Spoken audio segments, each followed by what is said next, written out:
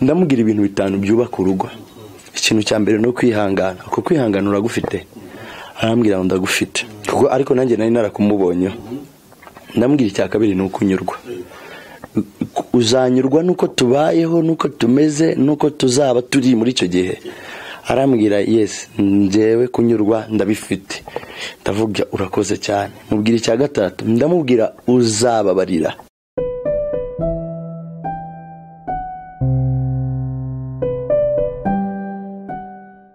Anshuti bakunzi ba Yobokamana TV, turabasuhuje mu izina rya Yesu.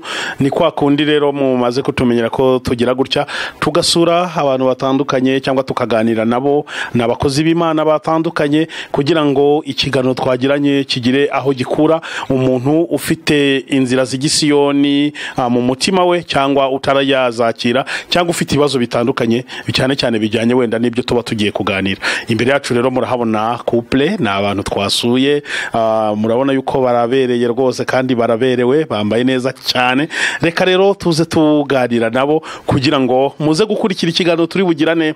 Turaganira ibintu byinshi bitandukanye cyane cyane bigendanye n'uburyo ni gute umuntu yakubaka urugo rwiza rugakomera, kandi ni gute umuntu yabaho mu buzima bwa gikristo yubaha Imana, yubaha umugabo, yubaha umugore. Ibyo byose nibyo turi buze kuza kugenda tuganira n'iyi couple mureba. Reka rero tubanze badusuhuze banatwibwire kugira ngo tuze tuganira nabo. Mwiriwe neza? Mwiriwe neza. Amakuru ni meza. Tubahaye ikaze ku Yobokamana TV kandi twishimiye kuganira namwe. Murakoze cyane. Muratangira rero mu twibwira kugira ngo bamenye ngo ni bande tugiye kuganira. Nitwa Niba Fiston, umugabo ndubatse, ufite umugore umwe ari uyu nguyu. Dufite umwana umwe w'umukobwa ari w'imfura yacu. Cyane. Uyu tuzanye rero ni Fiston, ari kumwe n'umukunzi we cyangwa n'umufasha we. Reka nawe adusuhuze maze adatwibwire kugira ngo mumenye ngo tugiye kuganira n'abandi. Mwiriwe neza? Mwiriwe neza. Amakuru ni meza. Tugiye tuguha ikaze ku Yobokamana. Murakoze cyane. Niba tugiye kuganira ni Mahoro Eugenie, ndubatse, umutware wanjye niwe twegeranye, mfite umwana umwe nk'uko yabivuze, yandi n'umuvugabutumwa mu itorero Imbaraga z'amasengesho, ndi umuririmbyi, ibindi Yesu Kristo aduhana umugisha. Ibintu byiza cyane. Ati ndi umuvugabutumwa nkaba umuririmbyi mu itorero Imbaraga z'amasengesho amahoro. Mu Mbaraga z'amasengesho murakomeye se? Turashima Imana. Ibintu byiza cyane. Aho ndivuze ngo Imbaraga z'amasengesho ubushatse kuvuga icyo wundi ni wenda ubushaka kugaragaza ibitangaza bibera mu masengesho, ubushaka kwerekana ubundi pastor wanyu wenda ari kubabwira abasobanurira impamvu yavuze ngo itorero ryitwa ngo Imbaraga z'amasengesho amahoro. Ababwira yuko yashakaga kuvuga iki cyangwa yashakaga kwerekana iki? Tubwira ko hamwe no gusenga mu mbaraga hari ibintu bikoreka. Buriya umuntu nimba itorero ryitwa Imbaraga z'amasengesho, ni ukuvuga hari imbaraga abakristo tuba dukwiye kugira mu masengesho kugira ngo tugere ku cy'Imana yagize gute yadusezeranyije, kugira ngo twinjire mu masezerano yacu. Ntabwo wapfa kwinjira mu isezerano utabanje gusenga. Hari imbaraga rero bigusaba mu buzima bwawe kugira ngo ubashe kugera ku cyo wagize gute Imana yavugiye ku buzima bwawe. Namwe niko mubyumva? Nanjye niko ndyumva, ko yavuze ngo n'umuvugabutumwa, genda umuvugabutumwa nkaba umuhanuzi nkanaririmba. Ati ndi umuvugabutumwa nkaba umuhanuzi nkanaririmba. Muri iyi minsi abahanuzi niba navuga ngo ikintu cyitwa ubuhanuzi cyarivangavanze ku buryo usanga rimwe na rimwe abantu bumvishe ngo umuntu n'umuhanuzi, hari ababitwara ukundi, ngo abahanuzi bo ngo basigaye ari abatubuzi, ngo nabateka mutwe. Hakaza abantu benshi babibasira aba bishop gafaranga bagatezamo, bakavuga amagambo menshi aharabika wenda iyo sura y'abahanuzi. Wenda umuntu yakoze iki kibazo, ni gute umuntu yamenya umuhanuzi w'ukuri? Ukora iki kugira ngo witwararike ucunge iyo mpano yawe neza? Nuko babivuga ngo abahanuzi babaye abescro cyangwa se iki, ariko kuva kera bariho, ntabwo baje ubu ngubu. Iyo dusomye mu ijambo ry'Imana muri Ezekiel ibice 10 na 3 hatubwira ukuntu ijambo ry'Imana ryabwiye Ezekiyeli cyangwa se umwuka w'Imana Imana ibwira Ezekiyeli ngo Ezekiyeli ngo abo bahanuzi ba Isiraheli bameze nk'ingudu zihunahuna kuvuga hari abantu bahunahuna bashaka kubuhanuzi bavuga ubuhanuzi kandi atari byo iyo ukomeje hepfo baravuga ngo ibyo bahanura bibwira mu mitima yabo ngo kandi atari byo ni kuvuga ngo ibyo bararikira kandi ibyo bahanura kuva kera rero bariho ku bwa Ezekiyeli so rero n'uyu munsi ntago byabura kuba batariho kandi ijambo ry'Imana riravuga ngo mu minsi ya nyuma abahanuzi bazaba benshi so rero kumenya ukuri k'umuhanuzi nyakuri ni imbuto ze kuko Bibiliya iravuga ngo tuzabamenyera ku mbuto zabo nicyo nababwira kuba uri umuhanuzi nuko ubuzi yuko umwuka wera w'Imana kurimo kandi uyoborwa n'umwuka wera w'Imana n'Imana ikurimo n'imbuto zawe zigaragaza koko uri umukozi w'Imana. hari umuhanuzi duherutse kuganira arimo aravuga ati ariko rero ati abanyamakuru mukwiye kujya mureka kwataka cyane cyane abantu bafite wenda impano z'ubuhanuzi bonyine kubera ko hari abantu bagira uruhare mu kuvangirwa kwacu ndabase babigiramo uruhare gute atugasanga umuntu wenda aje kukureba umusengere akabanza kukubwira ibintu byose ibibazo afite ibiki none wajya nyine wavuze ngo weretswe ugasanga uri kumubwira ibijyanye nuko wenda yabanje kukubwira nyine ibyo ugomba gusengera byose akagufasha kuvangirwa wenda nk'umuhanuzi wenda turimo tuganira ubundi ni gute umuntu acunga neza impano y'ubuhanuzi kandi akaba umuhanuzi w'ukure ni gute n'abahanurirwa bakwitwara kugira ngo bahagarare neza mu buhanuzi n'abahanuzi b'Imana ibihamagaye. Urakoze cyane. Ubuhanuzi butavangiye n'ijambo ry'Imana kandi Bibiliya iravuga ngo ubuhanuzi bugenzuzwa ijambo ry'Imana. Icyo nicyo cya mbere. Icya kabiri hari ikintu umuntu ushaka kuvuga ngo uko uri umuhanuzi kuba umuntu ari umuhanuzi icya mbere agomba kuba mu masengesho agomba gusenga cyane kubera ko iyo udasenga Satani arakuvangira kandi ijambo ry'Imana naryo riravuga havangirwa umuntu wabayeho ari umuhanuzi. Ikindi cyo nshatse kuvuga nuko umuntu yasenga cyane niko n'Imana imuhishurira. Noneho ukuntu wari uvuze ngo abantu babanza bakabwira umuntu ibyifuzo ngewe umushumba wanjye ariwe pastor nturanye nabo Eugenie yantoje kuba umuntu atazanga ambwira ibyifuzo bye ahubwo ngewe ubwanjye ngomba kuba uza gusenga noneho waza gusenga nkamenya icyo ushaka cyangwa se icyo mukawera ambwira kuri wowe. Ni ukuvuga ngo umuhanuzi ntago bamubwira ibyifuzo ahubwo umuhanuzi amenya ibyifuzo aramenya ibyifuzo ufite kuko iyo umbwiye ibyifuzo ntago nagasengeye uba wabimbwiye icyo nkora n'ukugusengera ariko ntago mba mpanuye mba numvisha ibyo wambwiye nkabisengera ariko ntago mba mpanuye. Rero umuhanuzi ni umuntu Imana ihishurira ibyo umuntu afite kuri we, ni umuntu Imana ihishurira niba ufite ikibazo Imana ikakimishurira utakimbwiye, nibwo buhanuzi. Urakoze. Hari umuhanuzi duherutse kuganira iyi topic iyo nyigezeho cyangwa iyo numvisha yuko uri umuhanuzi bituma nkubaza ibintu byinshi bitandukanye ku buryo abantu baba bagenda basobanukirwa kandi baragenda babishima. Ntabwo nagutaye ndagarutse. Hari umuhanuzi duherutse kuganira arambwira ngo nari musanze icyo gihe ku musozi w'amasengesho arambwira ati ngiye nibera ahangaha ngo bumamaze amezi 7 ngo ubu ntunzwe ngo no guhanurira abantu ngo baza gusengera ngo hano ngo ngenda bahanurira Imana inyereka ibyabo nkabasengera bamwe bakama nyine ku mafaranga ndabaza ni gute ubuntu ufite amaboko mazima umara amezi 7 uri ku musozi uri guhanurira abantu ngo aricyo kigutunze ati urumva ubwo ngubwo koko atari ubuyobe nk'umuhanuzi mugenzi we wenda uwo muntu urumva iyi nzira arimo niyo cyangwa yarayobye? Ntago navuga ko yayobye nta nubwo navuga ko atayobye. Simbyemeye ahubwo icyo nanishatse kuvuga hari umuntu ujya gukora Imana ikamubuza ntakore akora umurimo w'Imana. Uwo niba ari kuri musozi niba koko Imana ariko yabimubwiye ntago mbizi nta nubwo najajinga ngo mvuge ngo ni Imana yamubujije cyangwa se ni Imana yamubwiye ajye ku musozi, ahubwo we ku musozi niba koko ariko Imana yamubwiye nashire mu imbaraga. Ariko niba atari ko Imana yamubwiye nanone sinzi ahubwo ngewe icyo navuga mu buzima busanzwe cyangwa se mu mikorere isanzwe y'uburyo bw'Imana ikoramo, ntago Imana itaguhaye cyangwa se Imana itakwemereye ngo iguhereze umugisha, nta mwana w'umuntu waguhereza, niyo yaba ku musozi imyaka n'imyaka hari igihe adashobora kuyabona. Esiteri ajya kureba umwami Hasuwerusi, yatumye kuri Morodekayi, aramubwira ngo musenge amasengesho y'iminsi 3 ngo kugira njye kubonana n'umwami Hasuwerusi. Nuko Bibiliya atubwira ngo asenze amasengesho y'iminsi 3 bamaze kuyarangiza, ajya kureba umwami ngo umwami amutunga inkoni. Kumutunga inkoni byari bisobanuye ko igihe yari agiyeyo ntago cyari cyemewe ko ari bwo ajya kureba umwami, ariko kubw'amasengesho yasenze Imana ihindura ikirere cy'umwami cyangwa se igihe cy'umwami bajya kumureberaho.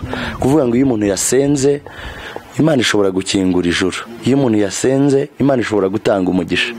So rero niba ariko Imana yamutegetse ngo asengere abantu ngo nibwo azabona amafaranga, akomeza ashiremo imbaraga. Ariko bakunze Iyobokamana TV, murumva turimo tuganira neza cyane n'iyi couple. Nanjye kukubaza ikibazo wenda ariko ubona nagize amahirwe tukaturi gukora ikiganiro pastor yumva ni wewe ndibuze kubibaza. Nanjye kukubaza ngo ni ryari umuntu yamenye yuko ibintu yabwiwe mu buhanuzi ari ukuri kw'Imana, umuntu azabimenya ryari? Ni ryari gusenga, umuntu gusenga neza no gusenga gute, cyangwa amasengesho agera ku Mana abameze gute? Asengerwa hehe? Ese ni mu butayu, ese ni mu rusengero, ese ni he? Ariko nawe wampaho avi yawe uko bitekereza, ariko ubwo nteguje na pastor ko mu kanya ari buze kunsubiza. Murakoze cyane. Aho umuntu wese yasengera Imana yamwumva, wasengera ahariho hose wasengera Imana yakumva, ahubwo biterwa n'impamvu n'icyo ushaka. Amasengesho Imana yumva, Bibiliya itubwira tujye mu ijambo ry'Imana, amasengesho Imana yumva ni amasengesho y'umuntu ufite umutima umenetse, ufite kwezwa no gutungana. Kuko biravuga ngo amasengesho y'umunyabyaha ni ikizira cyangwa se urusaku mu matwi y'Imana. Noneho amasengesho y'umukiranutsi ngo ayibera umubavu uhumura neza. Kuvuga ngo iyo uri umukiranutsi amasengesho yawe arumvwa cyane.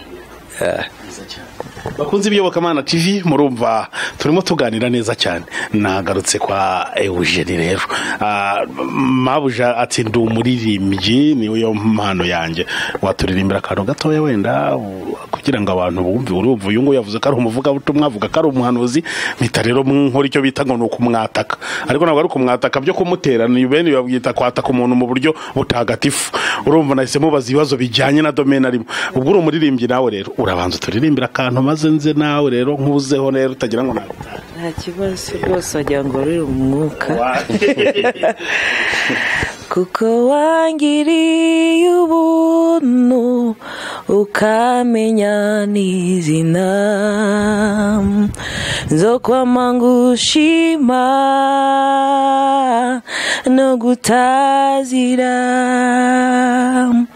igikorwa cyo kuncungura wagikoze kubw'urukundo nkunda, urakwiriye mwami gushimwa. Bakunze Iyobokamana TV, murumva ko twabazaniye indyo yuzuye, ni melange. Umuhanuzi, umunyamasengesho, umuririmbyi. Ndumva iyo muri mu rugo muba mwishimiye cyane. Iyo yarakabira muririmbira twese turaririmba. Ni ibintu byiza cyane. Umuntu yakwibaza, urabizi ko uzi kuririmba, ko ufite ijwi ryiza, cyangwa n'ibyo bikubwiye gusa usanzwe ubizi? Newe kuko nubundi ndi na dirigente, urumva mbayobora abayiririmbyi uko wenda baririmba. Simvuga ko mbizi cyane kuko ndagerageza. Byiza cyane. Impano yo kuririmba wayitangiye ryari, cyangwa umuhamagaro wo kuririmbira Imana wakujeho ryari?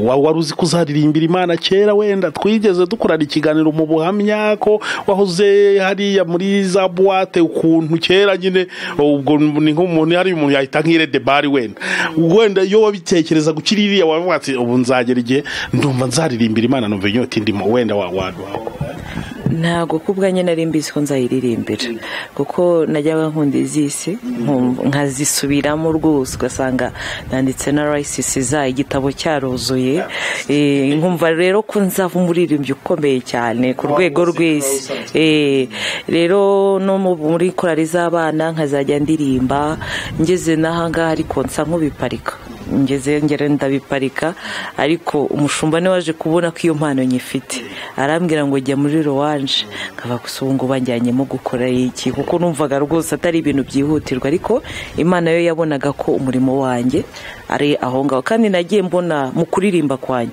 hari ibintu Imana byinshi ifungura byinshi cyane kuko niho naje no guhurira n'uyu mutware mbona nyine hari umundi munezero nkazajya nabaza umushumba aze kubera iki ibintu byo kuririmba wonge ubishyizemo nyine ngo hamwe no kuririmba akora ikintu cy'ubuhanuzi sinzakibagirwa icyo gihe ngira n'umuyobozi ndavuga noneho se bajya bayobora amakorari gute nzabigenza gute ariko we niho umutware yageze aho avuga ngo ntabwo ari ngombwa ngo umuntu akubwire Imana yabanje kukwereka icyo umuntu azaba cyo ariko hamwe nanjye no gusenga Imana igira indi nyereka muri ngewe ufite umwuka w'Imana kuganiriza Mana nyubura ese mbayobore gute ese mbigenze gute na inumwuka wera arakuganiriza ati bigenze gutya kora gutya kandi ukabona ibintu bigenze neza icyo gihe rero arangije anteruzi yavuze ati munzanira amajerekani abiri icyo gihe rero twakoranaga umurimo nuko aravuga ngo muyaterure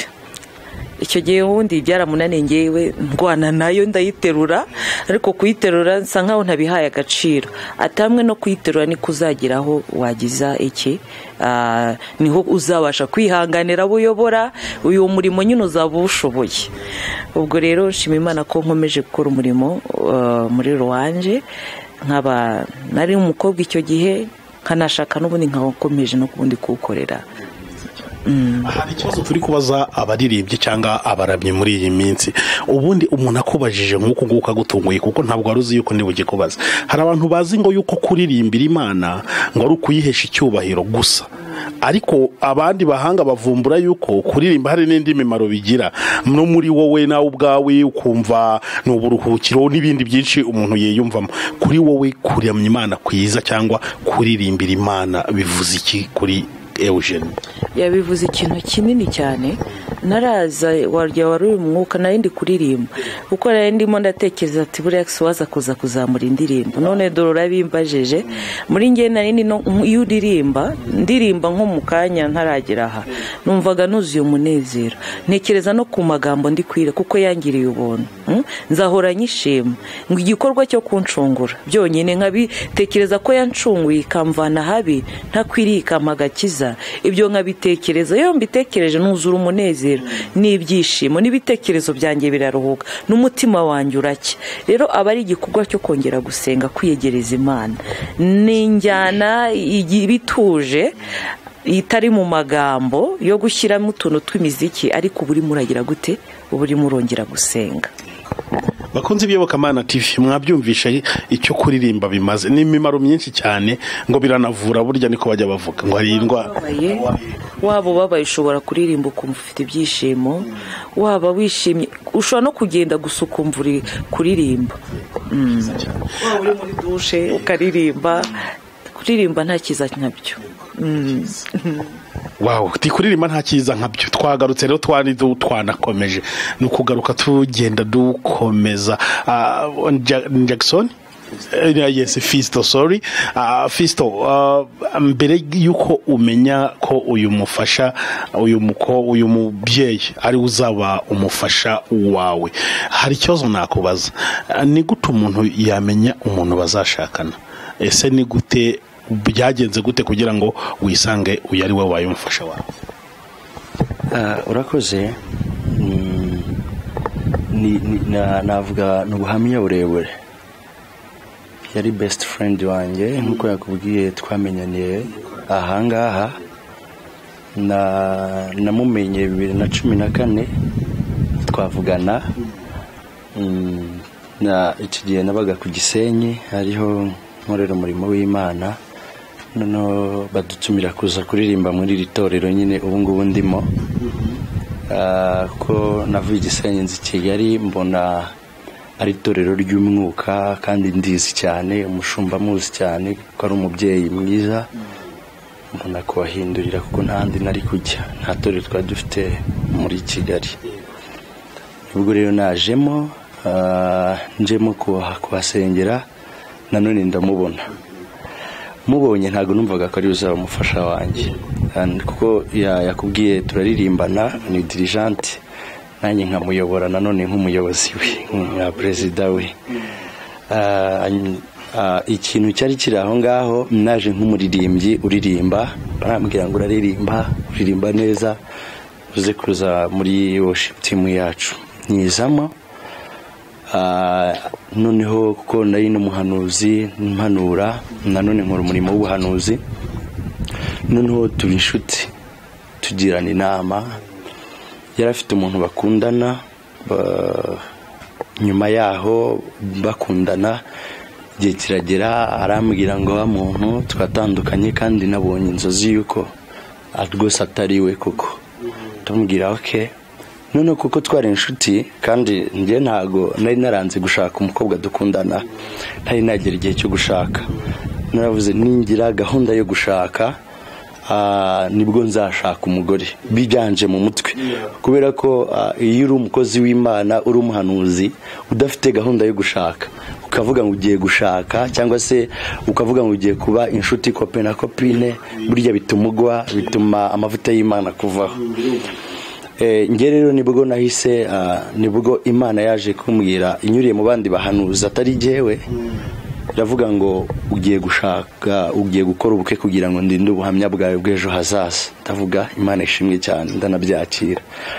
Nibwo rero nabwiye Imana, nkuri ikimenyetso cyo kwizera, ndavuga niba umbwiye ko ngiye gushaka umugore, ngiye gutereta kandi uzakora, uzabana nanjye. So nibwo rero nagiye ndangije ndamubwira, twavugana kuri telefone nkamubwira siko ngukunda, kambwira nzi ko nkunda. Ariko nyuma yaho twongeye icyo gihe yakoraga mu mujyi, arangije arambwira ngo ndashaka ngo tumanuke n'amaguru, bari batuye Gikondo, tunyura mu Kiyovu. Tugeze mu Kiyovu ndangije ndamubwira uzi n'ikindi ndagukunda kandi nshaka ko tuba inshuti. Arangije aranseka cyane, avuga Mana noneho bimbayeho. Ariko numva icyo nabwiye Imana, nasabye Imana, ndayibwira ngo uwo nzatereta sinshaka ko azampakanira. Nari nabibwiye Imana cyane, abwira sinshaka ko azampakanira, ndashaka ko azanyemerera. Nibwo rero yansetse, arangije arambwira ngo none se urifuza iki? Urifuza inshuti yawe imeze ite? Ko ngenzi ko ndi inshuti yawe. Ndambwira ndifuza ko waba umufasha wanjye. Araseka cyane. Ariko nanjye nkumva muri ngewe nanone ngeze ikibazo bitewe n'abantu yanze, bifashije, abantu benshi bafite amafaranga. Ngewe nta mafaranga icyo gihe nari mfite, ku buryo yakagombye kunyemera. We yari afite amafaranga, ariko nawe ayo mafaranga tujya gukora ubukwe yahise arangira, ntiwamenye uko byagiye bigenda. Noneho arangije arambwira ngo ndashaka ngo ibyo bintu bimugireho neza.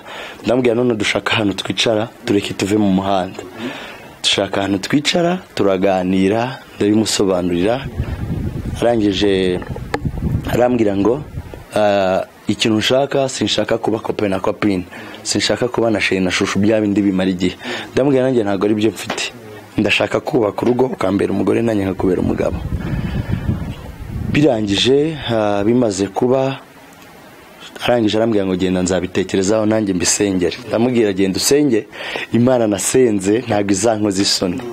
Aragenda arasenga, nyuma yaho ntiyigeze Imana imusubiza, ahubwo uko yagiye gusenga nanjye niko nagiye gusenga. Kuko iyo Imana imuhereza ubuzima bwanjye cyangwa se yareba ubuzima bwanjye ntiyari kunkunda. Nibwo nagiye gusenga, mbwira Imana, ndamubwira ngo muhumishe amaso, ahubwo imuhereze urukundo rwo kunkunda rukomeye cyane. Kuko niko yabigenje, Imana muhaye urukundo rwo kunkunda cyane. Yareba ukuntu mfite ipantaro y'urukweto rumwe, Imana ikamubwira ngo ibyo bizahinduka, azaba umuntu azambara. Yareba ipantaro mfite imwe, akavuga ngo ibyo ngibyo, Imana igahita imwereka ko ibyo ngibyo bizahinduka. uko nari nasenze Imana ariko Imana imusanga aba ariko bigenda. Icyo gihe hari dimanche mvuye ku Gisenyi atari yansubiza, mbona ukuntu ari kunyitegereza, mbona koko harimo urukundo rwaje, harimo akantu. Nyuma yaho rero nibwo yambwiye ngo nemeye kugukunda, tubisengere Imana zabihereza umugisha. Dukundana gutyo, twakundanye mu kwezi kwa gatandatu, dukora ubukwe mu kwezi kwa gatatu kundi mwaka 2017. Twakundanye 2017 mu kwezi kwa gatandatu, dukora ubukwe 2018 mu kwezi kwa gatatu tariki 24. Bakunze Iyobokamana TV, urumva rwose ubu no ubuhamya bufite nibihamya uburyo bamenyanye. Eugenie rero ati buretse ngende gusenga nzabe, urumva ko yaguteje Imana ati genda Mana mutsindagiremo urukundo. Ariko wenda nakubaza, wenda akikubwira yuko agukunda, mu byukuri mwari musanzwe muri inshuti, ngira ngo ni nayo mpamvu byamworoheye kubona hahera, kubera ko mwari musanzwe muri best friend, ariko akubwira yuko ashaka yuko wazababera umufasha. Icyo gihe bwa mbere utaranasenga wabyakiriye ute? Warikanze, wumvisha ari blague, wabifashe ute icyo gihe? Narasitse cyane kuko numvaga sinanamutekerezaga mubona akundana nabo, kandi kuko numvaga ko nabonaga hari abakobwa benshi bamwizirikaho cyane, nkumva ko ari aho ngaho azarebera. So rero ndaseka n'abati urashaka gukina nanjye ndabiseka cyane, sinabiha agaciro, ariko nkabona uko tuvuganye akarangiza mbwe okay love you, kaseka namwe ko love you what nkaba sinabihaye agaciro rwose. Rero mvuga ngo ngiye kubisengera, nta kimana yigeze mbwiraho, ahubwo kuko muri ngiye umutima wanjye wasaga nkaho urukundo ntarwo, yanyongereyemo ikintu cyitwa urukundo. Sinasinziriye iryo joro, nakwigaragura nkamutekereza, nkumvuga ati sinjye burote tubunanye mbimwe mubwire ko byagize gute rwose ko mukonde. Icyo gihe yari yagiye n'Igisenyi, ava Igisenyi ati agomba kuraraje, uko n'icyo gihe twe twanasinze nka korari yacu. Ubwo rero nari nanayoboye n'iteraniro, ubwo nk'uko yabivuze naramurebaga nkavuga Mana, nkamuva hasi nkazamuka, ijwi rikambwira you will fix it, nturi umudizayina se muzi kwambika, biri uzabikora uzamwambika, you fix it. Kandi koko I fix it. Yo murebye ndabona Mana warakoze kuba umugabo mwiza. Wenda abantu ntago barebaga icyo azaba, bamureberaga hasi, nyariko Imana yambwiraga ati you will fix it. Kandi koko narabifixinze, ndamumenyera icyamubera nk'inshingano zanjye nk'umugore we, nkumva ibyo biranejeje muri njye, nkahora nshima Imana. Bakunze Iyobokamana TV, urumva ko iyi couple rwose ifite ibihamya, bifite ubuhamya bwiza. Ku itariki 24 z'ukwezi kwa gatatu muri uyu mwaka mwizihije anniversaire y'uyu mwaka mumaze mushingiwe. Ubwo urumva ko mumaze umwaka n'amezi nkane gutyo mukoze mariage. Ese Eugenie, niwe wenda mbanza kubaza uko watekerezaga urugo rwawe warwifuzaga mu nzozi zawe, cyangwa uko wamutekerezaga Imana imaze kuguha urukundo kuri we? Niko akubereye, niko yakubereye urugo rwawe? Uko warurotaga warutekerezaga niko rukubereye? Niko rumbereye, kuko nta kintu kiryoha no kugira umuntu ugukunda, kandi ukiguhamagara be utuzina twiza turyohera. Igizo za be hari igihe zishirana no muri fiançailles, cyangwa akaba mama runaka awambwira be, kandi rurandyo sinzi kuno nabivuga uko nabyifuzaga, amahoro ngana gutya twashakanye nanotse kubera nibihe shobora no kutarya ariko umunezero wonyine rwose. Rero amaye amahoro, ndanezerewe, ndanyuzwe n'ibyo tutari twageraho, nzi ko tuzabigeranamo hamwe n'urukundo no kuzuzanya no gushyira hamwe, byose nta kabuza tuzabigeramo no kubaha Imana. Iki kibazo kandi ndahindukira nkibaze n'umukunzi wawe, uko watekerezaga urugo rwawe ruzaba rumeze umaze gushaka, uko watekerezaga Eugenie umaze kumva umukunze ndetse ukamusaba urukundo akarukwemerera, niko bikubereye muri iki gihe cy'umwaka n'amezi ane mumaranye, cyangwa byaba byararushijeho? What's your expectation? murakoze. Urugo natangiye kurusengera kera, nari nararugeramo kwa kundi bavuga ngo musengere abagabo banyu, musengere abagore banyu, musengere abana banyu. Njye natangiye gusengera umugore wanjye ntari namubona. Bavugaga kuko ndi umusore, ntago natekerezaga ngo ndeke kubivuga kuko numvaga ko nzagera aho ngashaka. Namusengeraga ntari narugeramo. Avuga Mana nsengeye umugore wanjye, kandi kuva kera nifuje umugore w'inzobe. Naravugaga niba ndi urukara sinzashaka urukara. Nabwiraga Imana ko izampereza umugore w'inzobe. Nabwiraga Imana uzamereza umugore w'inzobe, umugore uzakunda umuryango, agakunda abantu. Imana yarabikose. Yaramumpaye, imumpereza akunda abantu cyane. Noneho by'umwihariko akunda ababyeyi banjye, akunda famiye yanjye cyane, arayikunda. Uko nabisabye, uko nasabye Imana, uko nasabye umugore nashakaga nifuzaga, niwe nabonye. So tugishakana rero, twashakanye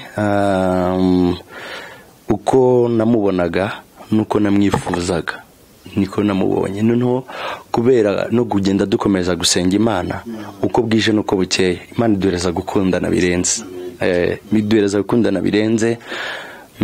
Iyo atambonye aba yifuza kumbona, ariko hari abashakana ukwezi kumwe, amezi abiri, amezi atatu, akumva wundi ari kumuhararuka. Noneho twebwe bucya twumva dukomeza gukundana.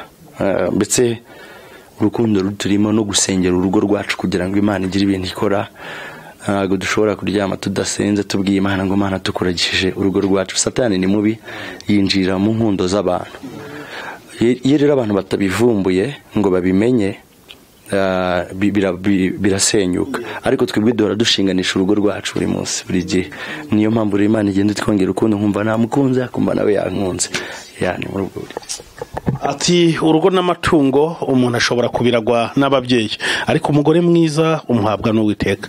Ngira ngo wavuga ko Uwiteka yaguhaye icyo umutima wawe wayisabye, ntabwo yabaye cyane kabisa.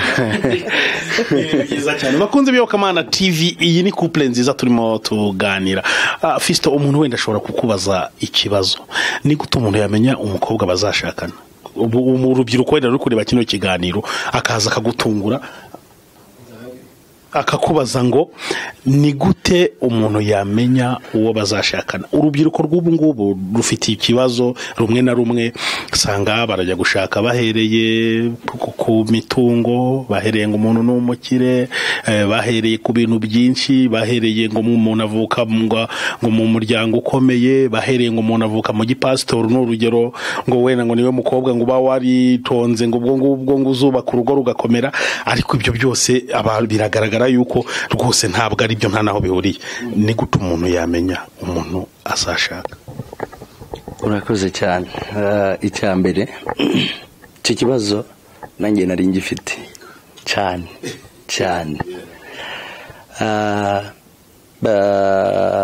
Ikindi ni uko iyo urebesheje amaso y'umubiri usanga abantu bose ari kimwe, ariko burya abantu bose ntabwo ari kimwe.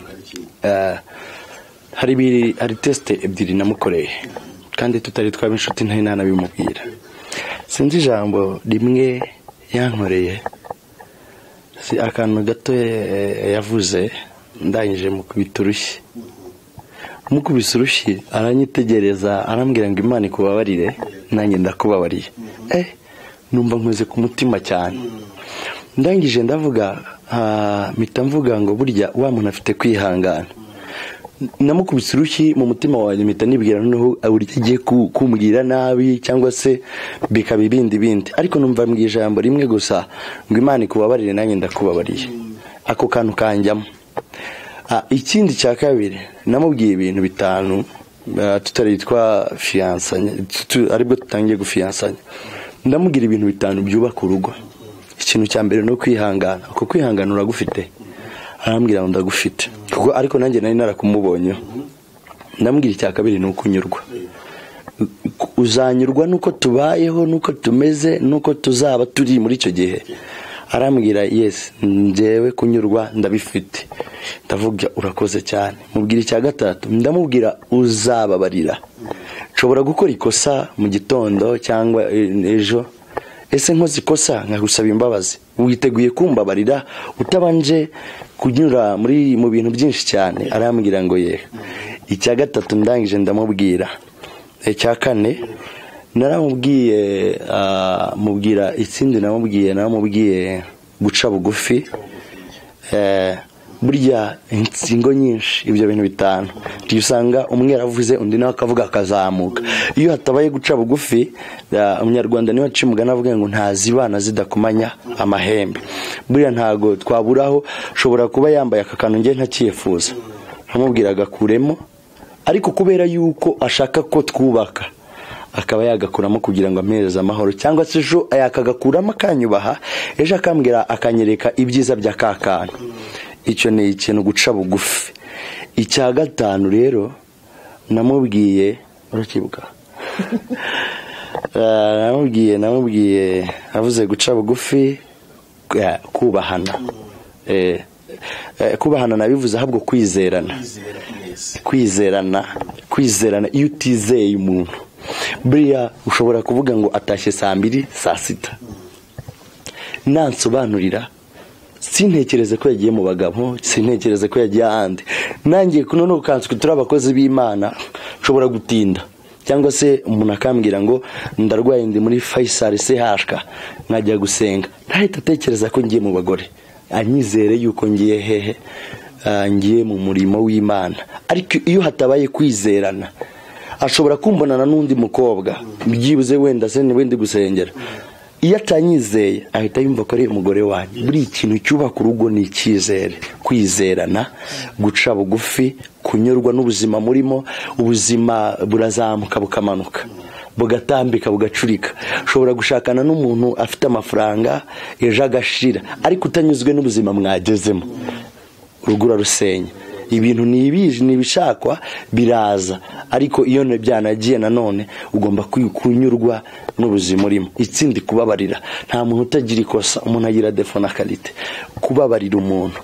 So rero ibyo bibazo nari mbifite. Icyo nshatse kubwira abantu batari bubaka, nababwira ngo umugore ntago umubona kubera yuko afite ubwiza, ahubwo ubwiza nabyo ni byiza cyane, ariko ubwiza cyane bajye baburebera ku mutima, imico y'umuntu afite.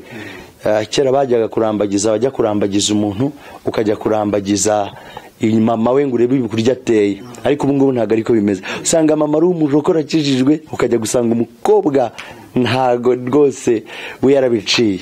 Ariko ubu ngubu ntago umuntu areba face cyane kurenza, areba imico y'umuntu afite mu mutima we, akareba ese uyu muntu hari n'abiyihisha mu bantu.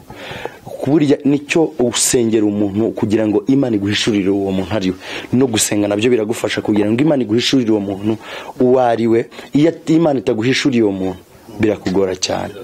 Imana ihishurira abantu, ikamenya abantu, ikakwereka umuntu uwo ari we, ikakwereka ese uyu muntu. Ushobora gusaba n'ikimenyetso cy'uwo muntu, kavuga ngo uyu muntu niba atari uwanjye, niba tutazabana, Imana imukuraho ako kanya. Gusenga no kumugenzura birafashanya. Murakoze. Bakunzi b'Iyobokamana TV, mwabyumvise icyo bita 5 pillars of love, cyangwa ibintu bitanu byo by'inkingi zikomeye bituma abantu bubaka urugo ngo rukabasha gukomera. Icya mbere ngo ni ukwizerana, icya kabiri ni ukubahana, icya gatatu muragenda munyibutsa, navuze kwizerana, kubahana, kunyurwa nuko muri guca bugufi, gusaba imbabazi cyangwa no kubabarira, no kubahana. Ni ibintu byiza cyane umuntu wese rwose akwiye gukurikiza kandi bikabasha kumugeza kure. Bishatse kuvuga ngo nari mbubajije ngo ni gute umuntu yamenya uwo muzashakana. Numenye ujya gushaka uwo muzashakana, uzarebe byibuze umuntu wujuje ibyo ngibyo, bizagufasha kuba wakubaga urugo rugakomera, nk'uko abangaba barimo baduha ubuhamya bwabo bw'uburyo Imana yabagiriye neza. Buri wese uko yatekerezaga mu ndoto urugo rwabo, urugo azubaka, ubu ngubu ngo bikaba byaranarenze. Ni ibintu byiza cyane. Eugenie urabona rwose arabyibushye, ni umudamu usobanutse cyane. Ubu bamwita ngo ni mama Mama Star. Mama Star. Mama Star. mama star cyangwa mama Emily. Wow, ni inyenyeri ubwo rumva kabisa ni ibintu byiza cyane kandi bisobanutse rwose kabisa. Felicitation n'icyo umuntu wakoze cyane nk'umuvugabutumwa rero kandi ukaba nk'umuhanuzi. Ntabwo dushobora gusoza kino kiganiro udafashe umwanya muto byibuze w'iminota nk'itanu yo kutubwiriza. Nushaka umwe urawuha umufasha wawe aririmbe, ubundi nawe utubwira akantu, ubundi tugane ku musozo. Niko bigomba kugenda rero. Nakire mikrofone.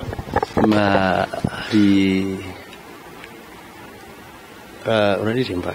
Reka twese turirimba. Hari indirimbo ya nkunda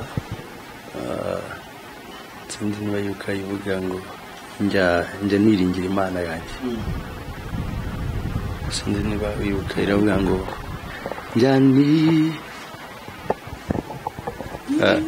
njyani ngingimana ngwikwereke Yesu umwakire nawe nicyo ngusabira.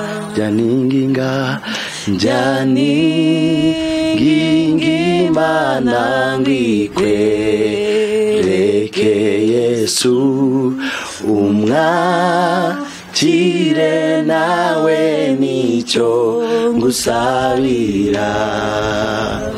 Kuri ubu njyangira mahoro mu mutima, nyahawe na Yesu umukiza wanjye. Atemba nk'uruzi ab'isi ntibayazi, icyampa ngasangu yahawe nawe. njyaningingimana ngwikwereke Yesu umwakire nawe nicyo ngusabira. njyaningingimana ngwikwereke Yesu umwakire nawe nicyo ngusabira. Mara kumwemera umukiza wawe, muhamye mu bandi byo yagukoreye. Usabe n'Imani bahishurire Yesu, bahabwa ubwo muntu wahawe nawe. Numara kumwemera umukiza wawe, muhamye mu bandi byo yagukoreye. Usabe n'Imani bahishurire Yesu, bahabwa ubwo buntu wahawe nawe. njyaningingimana ngwikwereke Yesu umwakire nawe nicyo ngusabira. njyaningingimana ngwikwereke Yesu umwakire nawe nicyo ngusabira. Murakoze cyane. Ati njyaninginga Imana ngo nawe ikwereke umwami Yesu umwakire nawe nicyo iyi couple igusabira, nicyo abera bo mwisi bose bagusabira. Reka rero tubashimire cyane kubwo ikiganiro kiza twagiranye. Imana idakiranirwa ngo yibagirwe imirimo y'abera, ibaho umugisha kandi ikomeze urugo rwanyu. Ndumva mwatanze inama n'impanuro, impuguro ku rubyiruko n'ibindi byose. N'ukuri turabashimiye ndabashimiye cyane kuba mwaduhaye igihe tukabasha kuganira. Eugenie, Imana iguhe. urakoze cyane. Sorry mama Star. Urakoze. Imana iguhe. murakoze cyane. Hari urubyiruko rushobora kureba kino kiganiro rukavuga ruti rurashaka wenda kuzabagisha inama wenda uburyo babigenza, mushobora kubasengera kugira ngo nabo Imana izabagire neza nkuko yabagiriye. Ushobora gutanga nimero de telefone, warangiza ubundi ugakubitaho isengesho, rero ikiganiro kikaba kirarangiye. Murakoze. Urubyiruko niba duhamagara tuzabagira inama, nzababwira ukuntu nabonye inkwano nta n'icumi nari mfite, nzababwira uburyo Imana yampaye vewuti zo kugenderamo ntazo nari mfite, nzababwira uburyo Imana yakoze ibintu byose nta n'icumi mfite. Ibyo ngibyo nzabibabwira rwose, kandi hari icyo Imana izabakorera. Icya mbere ni ukwizera. Nimero zanjye rero ni 0788 8 23 847. Sinzi niba nazisubiramo.